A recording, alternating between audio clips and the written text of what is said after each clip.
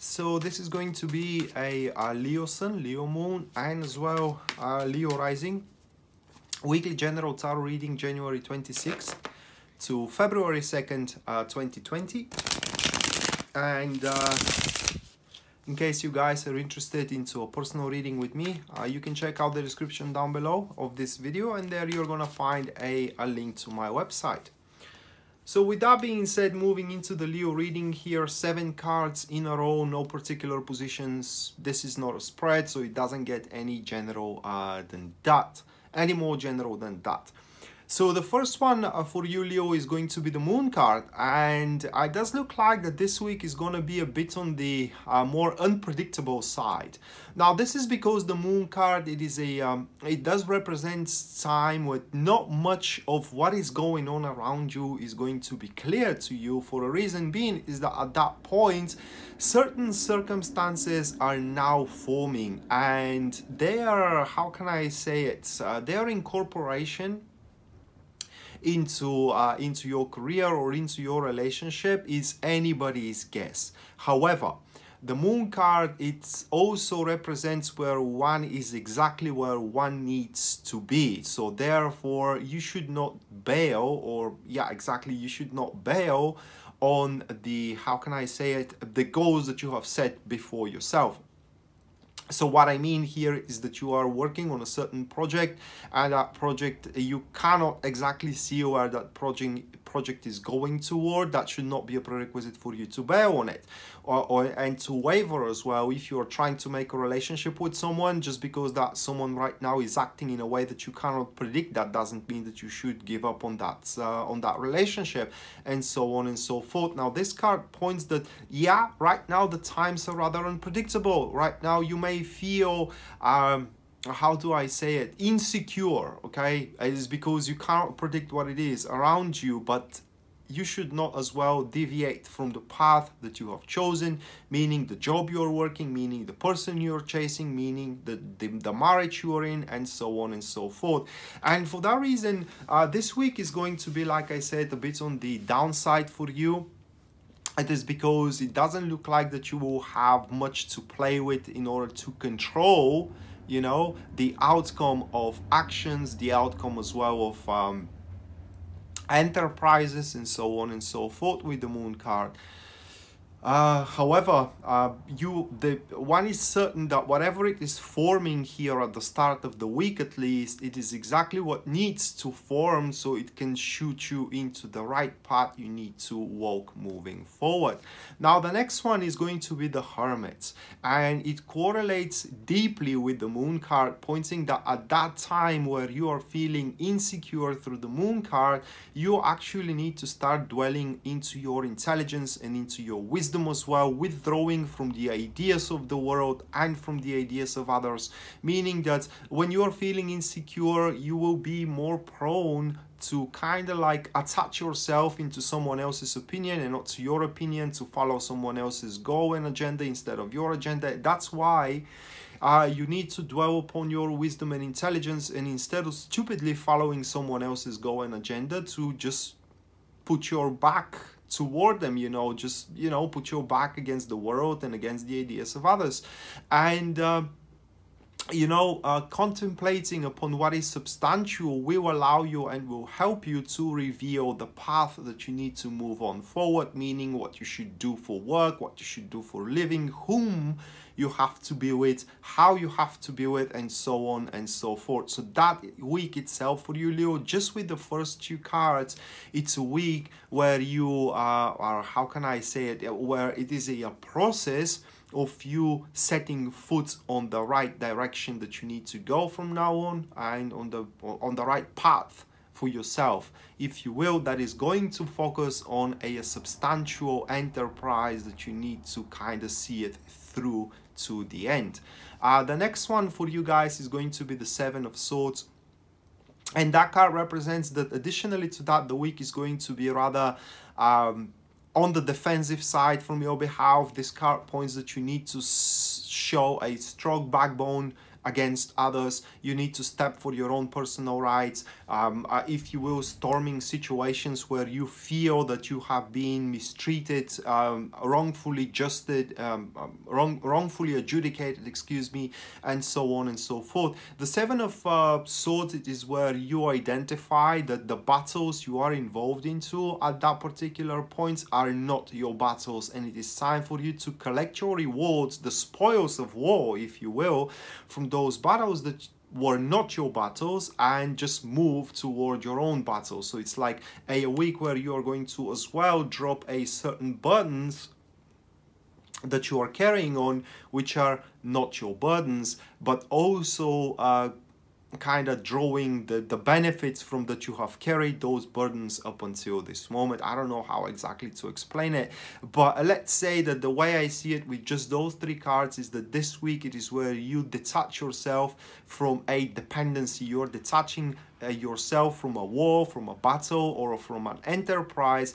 that is simply not yours to do, no different than making money for someone. Why? While you, with the same kind of like efforts and performance, you can start making money for yourself instead. All right, and that is exactly, you know, what those three cards may point toward.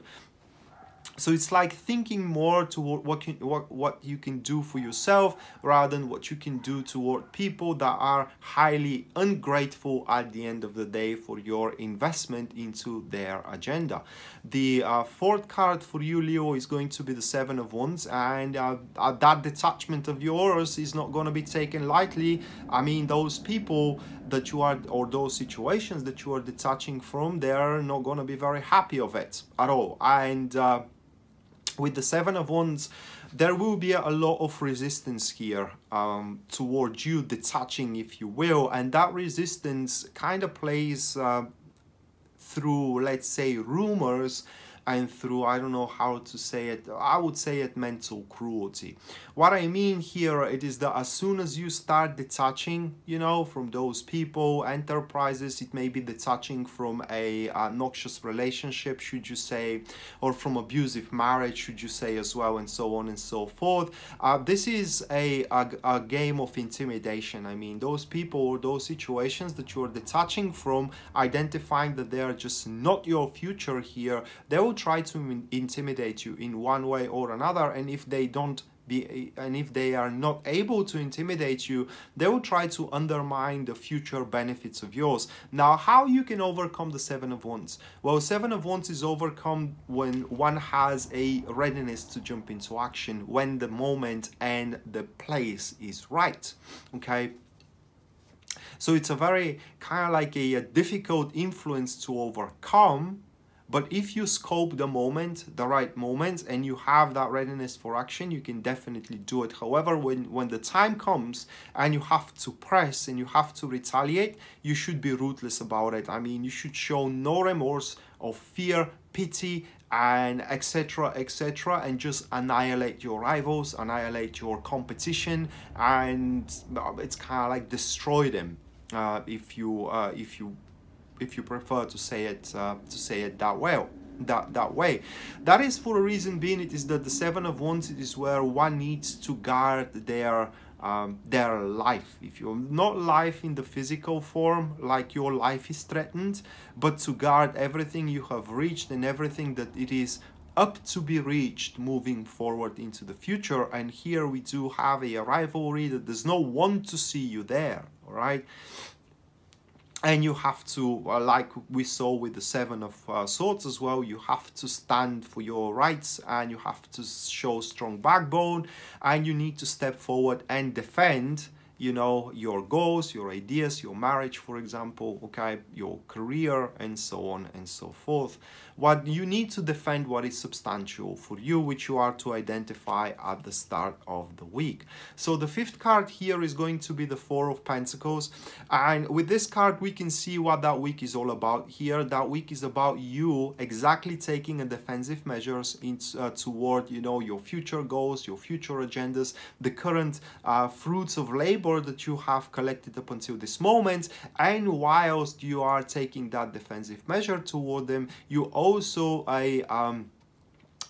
you are also ensuring a secure future for them. So it's like making the very first important actions, you know, to secure the future of your marriage, say, of your relationship, say, you know, of your job as well. And there are no fluctuations moving forward into the future, so there are no ups and downs in one way or the other. But as we can saw with the previous cards here, guys, it all comes through careful deliberation, patience as well, and adopting actions at the right moment and at the right place as well. So you should not be frantic at all when you're trying to cope with the competition, with the rivalry, with the enemies, and etc, etc.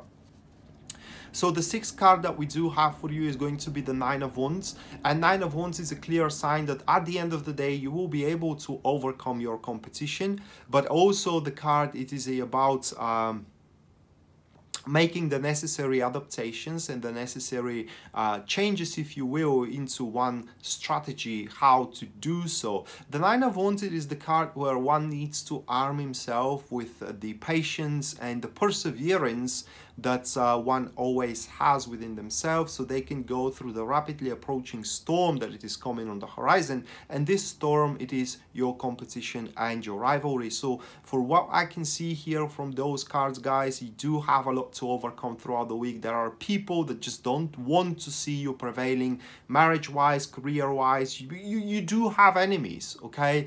And this week, it is the week where you detach from those enemies. This week, it is where you make those enemies completely irrelevant to your future advance toward the goal, toward, you know, your creating family, for example, or being lucrative into one career. Now, the Nine of Wands is also touches the subject of previous experience.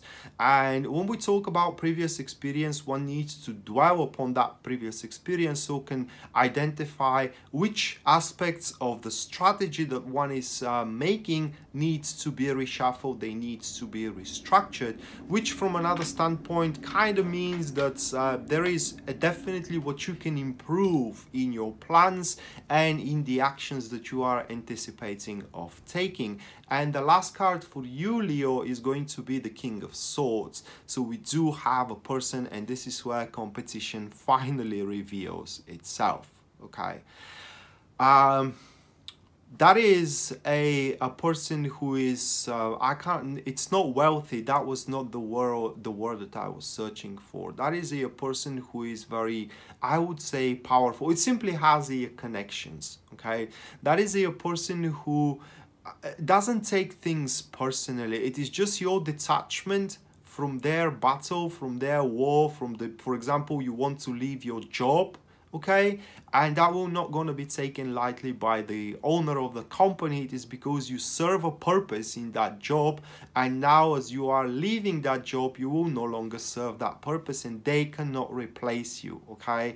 And for that reason, if they can't be as successful as they can with you, they will try to make sure that you are not going to be as successful as you can be in your new path. But as we saw, you can definitely retaliate into that competition as long as you are patient enough to wait for the right moment and the right place to do it. So another thing with the King of Swords, as we said, this is no personal. It is just how they operate. They believe that everything it is like a machine, and everybody is a part of that machine, and it does look like that your path of the machine, it's no longer be there, so the machine cannot work.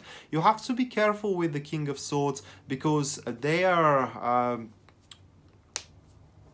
capable of very decisive and as well effective and ruthless actions also. So as soon as you make them completely irrelevant to your future, just close the door to that future for them. Don't wage that war or that battle longer than it needs to be waged. So that being said, Leo, this was your weekly general tarot reading. Few thoughts on my behalf on these cards, guys. Well, to me, that is a week of I would say a wake-up call where you understand that your place, it is you are not where you belongs to be, and you are going to take the necessary measures in order to fix that, which is going to be successful. It is just for in that process there are to be those people whom you are not serving the supposed purpose any longer, which will try to either discourage you moving forward with your things, or will try to intimidate you, blackmail you, and so on and so forth, so they can keep you around, and you continue on serving their purpose, and you can definitely retaliate or overcome this competition. So yeah, that being said, guys, this was your weekly tarot reading, general tarot reading, Leo. Hopefully you enjoyed it and you liked it, guys, and we're gonna see each other next time. Until then, bye.